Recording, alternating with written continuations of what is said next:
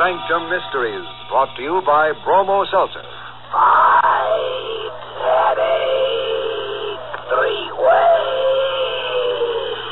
Bromo Seltzer, Bromo Seltzer, Bromo Seltzer, Bromo Seltzer, Bromo Seltzer.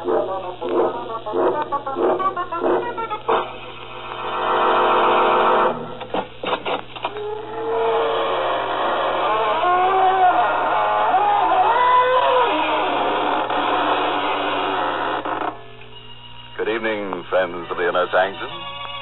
This is your host to welcome you in through the creaking door. Now, come in. Don't be shy. Just put your best foot forward and be sure nobody bites you.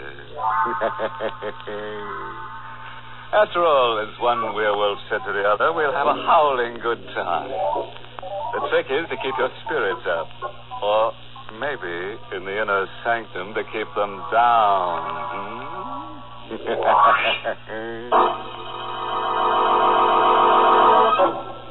Tonight's Inner Sanctum Mystery, Death's Old Sweet Song, is an original radio drama written by Lou Vittis and stars Mercedes McCambridge in the role of Peg, and is presented by the Emerson Drug Company of Baltimore, Maryland, whose registered pharmacists compound that speedy, refreshing headache help in the familiar blue bottle, Bromo Seltzer.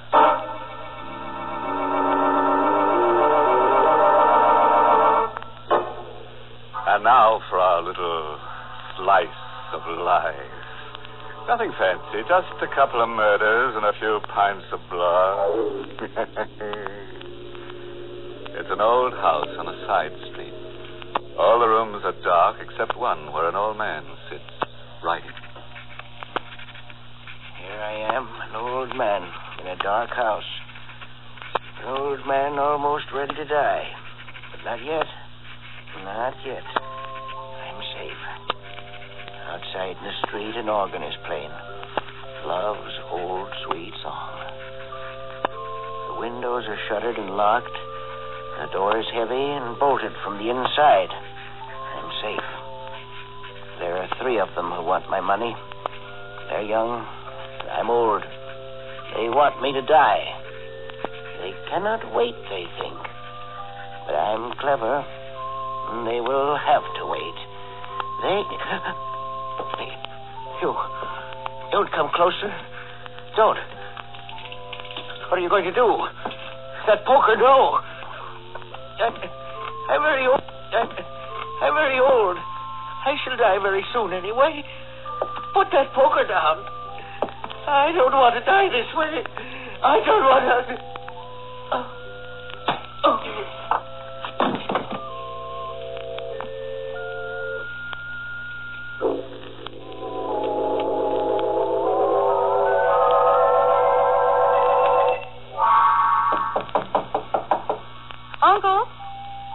Uncle Pete?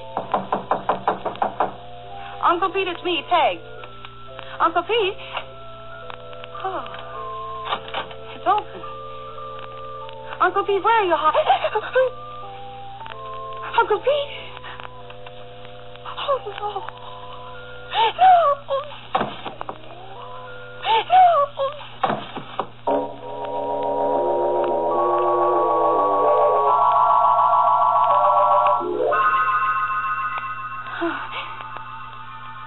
What happened? Uncle Pete? Who is it? Mrs. Sorensen. Oh, don't come in. What on earth is the matter, Peg? What are you doing with that poker? Poker? In your hand. Oh, I don't know. I don't know how I got there. Where is Mr. Peter? I thought... Get out of the way, Peg. Good Lord. I didn't do it, Mrs. Sorensen. I found him like that. Honestly, I did. You killed him. No. The poker was still in your hand. That's his blood on the poker that you were holding in your hand. I didn't kill him. Couldn't you have waited for his money? He was the kindest man I was only his housekeeper, but couldn't you have waited? Please believe me. I loved Uncle Pete. I'd never... You did it. I saw you. You killed him. Killed him. Don't look at me like that. Go away. I could take that soft throat of yours and leave Oh, please. Oh, I've got to get out of here. I've got to get out of here. He ran away, Peter. She may run, but your blood is on her hands, Peter. She'll come back. And when she does, we'll wait for her, won't we, Peter? We'll both wait for her.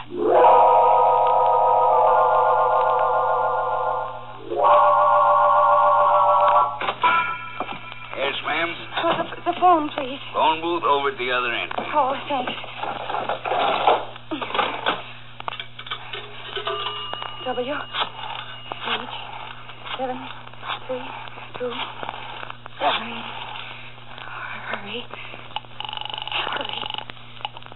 Hello? John? Yes. Who? This is Peg. Oh, hello, Peg. John, Uncle Pete. What about him? He's dead. Wonderful. Now, you and I and Cousin Simon have a lot of money. Very wonderful. John, he... Are you stuttering with joy, Peg? He was murdered. He was... Oh, I see. Not so good. I was in the house with him. Mrs. Sorensen thinks I killed him. Well, I admit the temptation may have been strong, but you really shouldn't have. You'd better get in touch with dear Simon. He's a lawyer, you know. I didn't kill Uncle Pete, but the police might think... I haven't said a thing. Music. I've got... Hello? Hey, what can I do for you, ma'am? A back door. Is there a back door out? Yeah. Leads to the alley over there. Thank you. But, Thank you. well...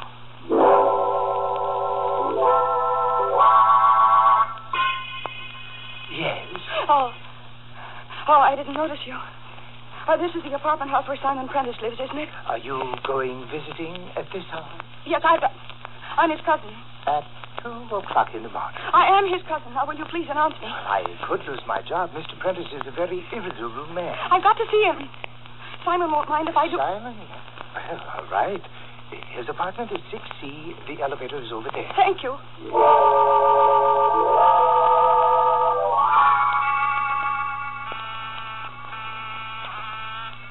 Oh, Simon. You've got to be in, Simon. You've got to be in. Simon? The door. Open. I'd better go. Simon? The living room, maybe. Oh, Simon, you're here. I thought you... Why didn't you answer the door? My dear, if I got out of this chair, I'd be dead before I walked 2 steps. Simon, what's the matter? Matter is a thin knife between my ribs. Oh, Don't touch it. But I have... Take it out in my life and pour out after it. Oh, Simon, we've got to do something. Yes, I have to die. And you... A doctor. It's too late. Huh? I mean, what are you saying? Try to tell me. Listen. Street organ man. Yes. He's the one. He's the...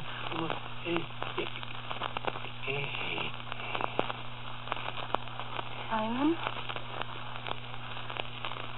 Simon!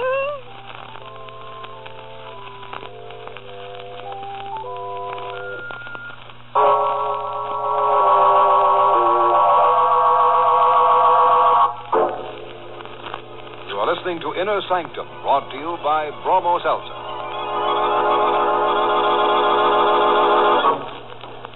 Misery likes company. I don't know who first said it, but I wonder if he was a Bromo Seltzer user. He or she might have been thinking of how the misery of a headache may be found in the company of a stomach upset and a case of jangled nerves. I just bet the person who thought out that phrase was a Bromo Seltzer user, Mr. Weiss. Gee, he must have known about Bromo Seltzer being the answer to the triple trouble of a headache. I think so, too, Ellen. You see, friends, a refreshing glass of speedy Bromo Seltzer helps relieve not only your headache itself, but the sick stomach and jittery nerves that may accompany an ordinary headache. That's the triple trouble Bromo Seltzer is so good for. Isn't this how the little rhyme about it goes, Mr. Weiss? Fight headache grief with 3-way relief. Bromo Seltzer, Bromo Seltzer, Bromo Seltzer, Bromo Seltzer.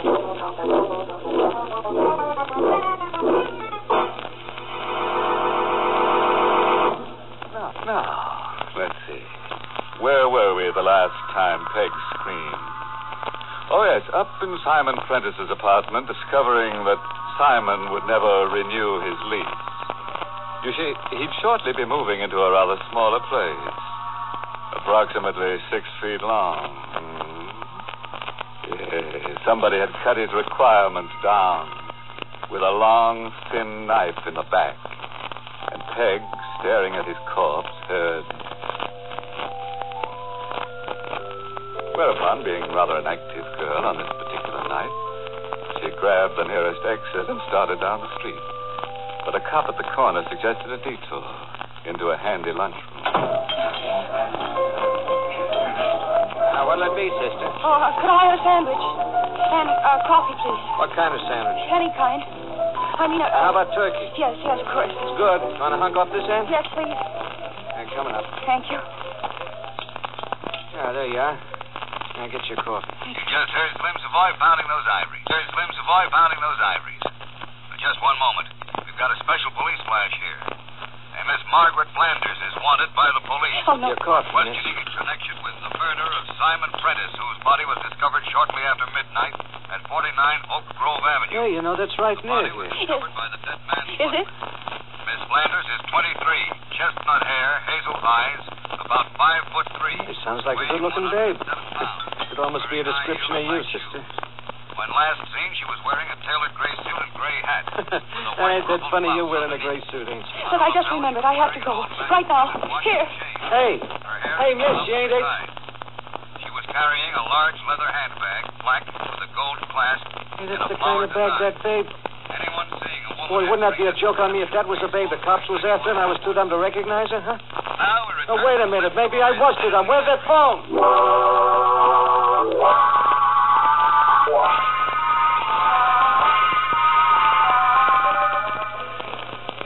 I'm tired. I'm so tired. I've got to go home. Go home.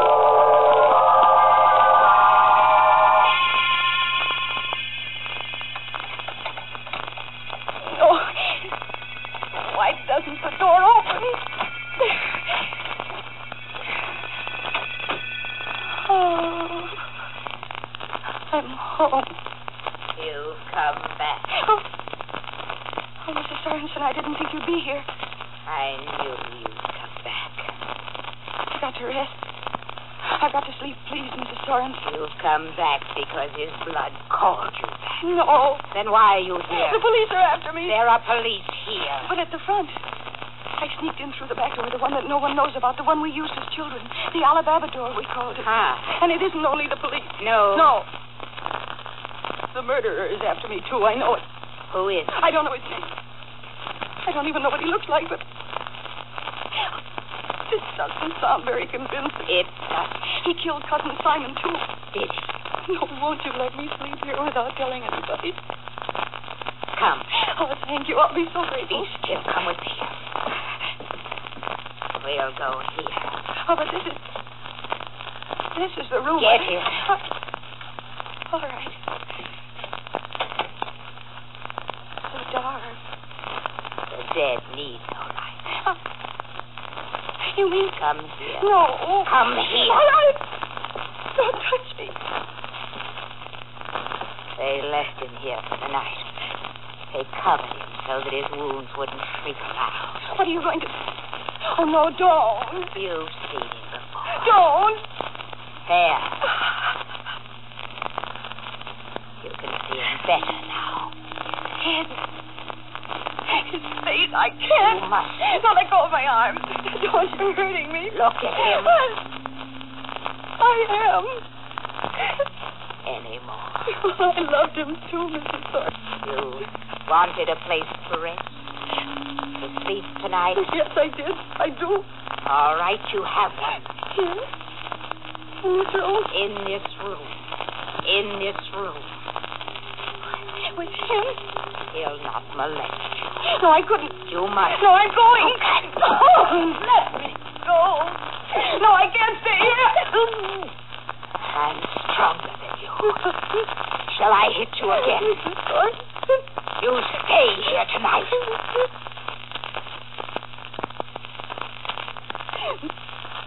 When I was a child, my mother told me of a way they caught murderers years ago in the old country. They locked them in a room with the corpse of the one they had killed. Oh, no. And they left them there for 12 hours. 12 hours. And they opened the room and went inside and looked at the corpse. Oh, that's just an old wives' And tale. if the wounds of the corpse had bled, then the person in the room was guilty and had to die. Oh, but you can't believe that. You're young. You're pretty. A jury might let you off with a few years in prison. I was sure you had murdered Mr. Peter. I'd strangle you myself. But I'm not sure. Not entirely. So I have to be sure. No, you can't tell that way. I believe in the old. I believe in the old. I shall be able to tell. Good night. No, you mustn't lock me in. I shall. And while you're within this case, pray. Pray that that tired blood, pray that that tired blood not begin to flow again. Mrs. Arrington! Mrs. Arrington!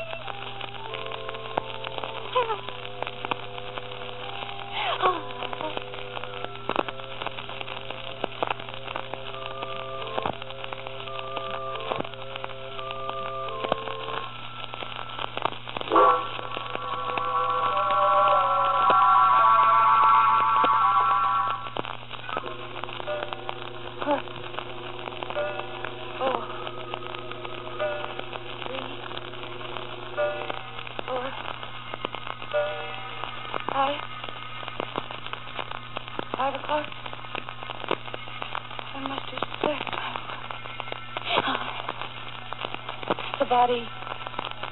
Uncle Pete. Oh, no, I'm getting out. Mrs. Arrington!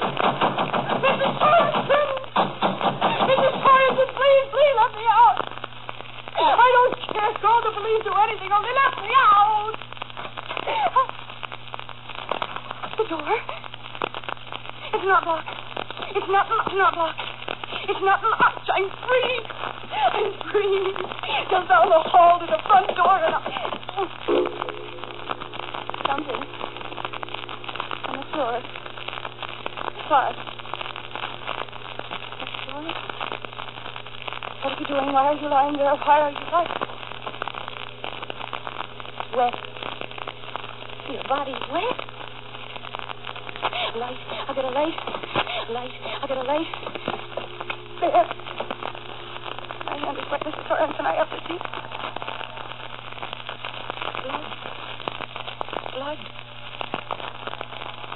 Blood on my hands, Mrs. Arrington.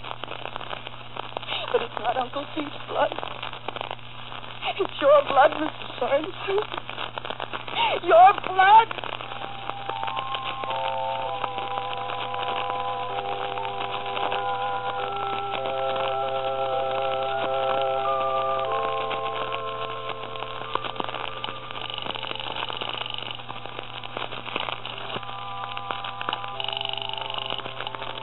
John.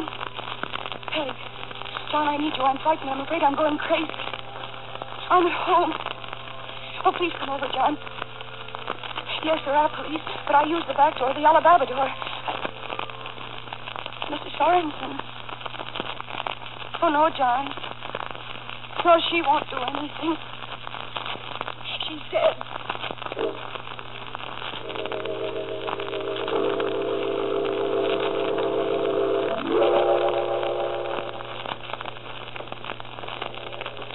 John.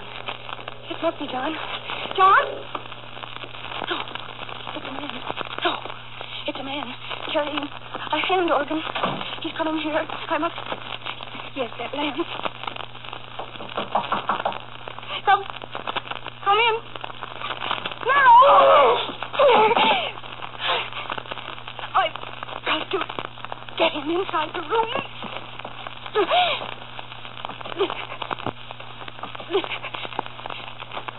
Close the door. And wait. Oh, hurry, John. Hurry.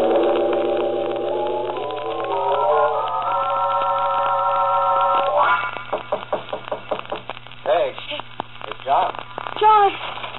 Oh, John, it's so good to see you, John. Easy, Oh, but it's in Peg? so long waiting. Good Lord, who's that? The organ grinder. Oh, I can see he's carrying one, but... When I found Uncle Pete's body, he was playing outside. And outside of Simon's apartment, too. He's been following me all night, Johnny. Caught up with me. But I broke the lamp over his head. Good heavens, you may have killed him. He's alive. John, take me away from here. No, if he's the killer... John, I can't stay here any longer. Please take me away. Please take me away. All right, honey, all right. And better straighten your things. Those look like they've been slept in. They were. Never mind that. Just take me away. Come on. Oh, and John, the back way. I don't want the police. Well, all right. Sneak out, but you can't go on hiding forever. I know that, John, but I've got to rest for a little while. I've got to rest. Then you can take me to the police. I'll tell them everything. But first, John, I've got to rest. Rest.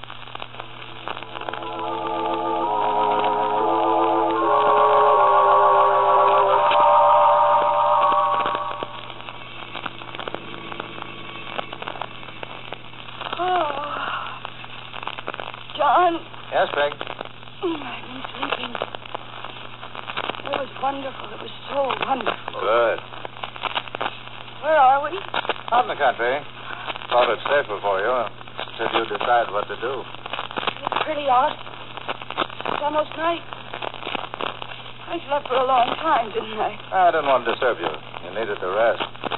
I'd better pull off the highway.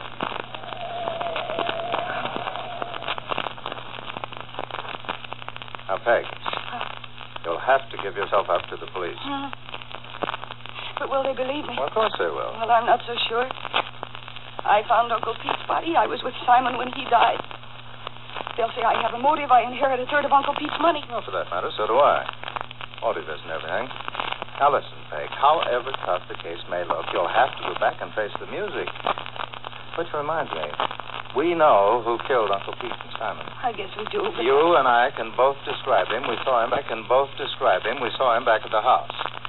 Now, once you give the police that lead, our murderous friend will stop killing people to the tune of Love's Old Sweet Song. Oh. What's the matter, Peg? How did you know he played that song? For heaven's sake, Peg, stop being so imaginative. You don't think I'm the organ grinder, do you? I know you're not. Well, Then the organ grinder wasn't the murderer. You were. You're a fool, Peg. Should have kept your mouth shut. John. A jury might have given you life with the evidence I built up against you. That would have been all right with me. Your inheritance would have been voided, and I'd have got it all as I planned, and I still will get my pay. I put the book in your hand when you fainted. I killed that snooky housekeeper. What? I'm not the jury. Oh, John. Let's not be sentimental, since you know I dispose of dear Uncle Pete and dear Cousin Simon, not to mention Mr. Sorensen. What else can I do? Oh, no, you wouldn't. Oh, but I would. No one knows I put you up at the house. As you remember, not only did we both sneak out the back way, the Alabama way, but I sneaked in the back way. No. I need the money, my dear. No. Get hands off my throat, John. You're hurting. I wish you wouldn't struggle. It only makes it longer and more painful. John. Better. I need only a few seconds more.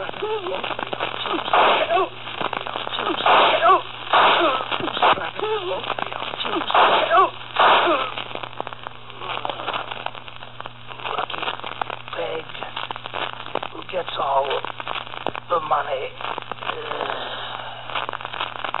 John. Who did... Oh, the organ grinder. I had to shoot her. You all right, Miss Flanders? My throat hurts. You are the organ grinder. Well, in a manner of speaking, actually, I'm a detective. I was hired because your uncle was afraid he might be murdered, as he was. He hired me too late. John already had laid his plans and was putting them into operation before I barely got started.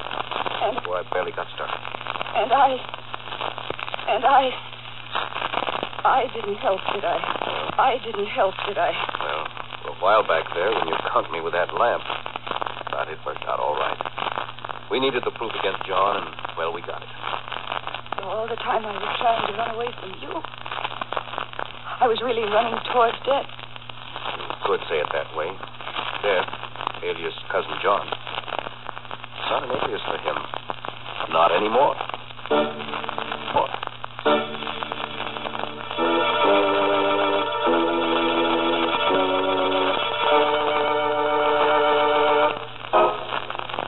Oh, that Cousin John certainly was a card, wasn't he? Well, at least he had a very good poker hand. Ask Uncle P. Which reminds me, there's a question I want to ask Cousin John before they deposit him in that safest of all safe deposit vaults, the cemetery. Oh, the question? Well, if you remember, Uncle Pete was in a room whose windows were locked and shuttered and whose door was tied. How did Cousin John get in? Oh, sure. I can think of a few explanations. There was a secret passageway, or John was already hiding in the room when Uncle Pete locked himself in, but just suppose the answer might be Cousin John just walked through the door. Through the door.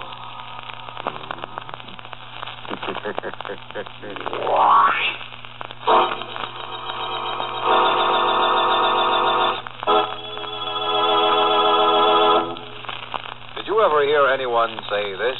I'd give $1 million if I could do something about this headache. Maybe you've said it yourself. Well, next time you're thinking of mortgaging the family heirlooms in the hope of easing an ordinary headache, remember there's an economical way to get headache relief. An economical way to get headache relief. An economical way to get headache relief. You see, here's the reason. Or I should say, the reason Bromo Seltzer is so economical. Just a teaspoonful of Bromo Seltzer in a glass of water is all it takes to prepare refreshing headache help. And also, Bromo Seltzer doesn't do just one job. It does three. 3 important jobs, and does them fast. Bromo Seltzer helps relieve your headache and also helps relieve your jittery nerves and your upset stomach. And as you know, upset stomach and jitters may go with a headache. So, friends, take this economical split-second effervescence next time a headache sneaks up on you. Caution, use only as directed. If headaches persist or recur, see your doctor. And remember, for effective economical relief,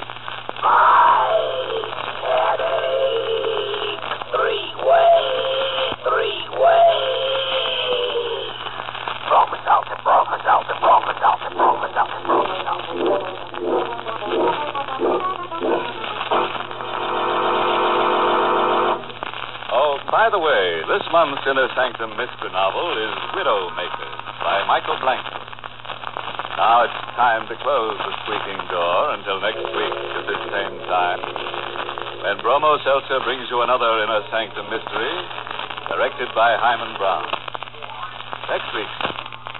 Now, some people can take their dreams or leave them, but John Lane is stuck with it because he dreams about a knife. A sharp knife.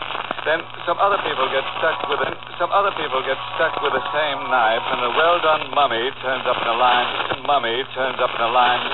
pit, and another. Does all this begin to sound like a nightmare? That's as it should be. Because the name of next week's Inner Sanctum mystery is Nightmare. You'll be sure to listen, won't you? Until next Monday, then.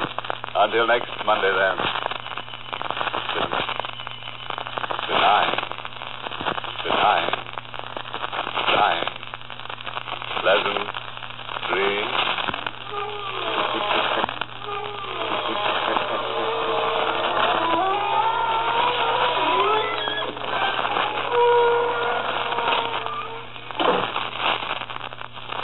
this is CBS, the Columbia Broadcasting System.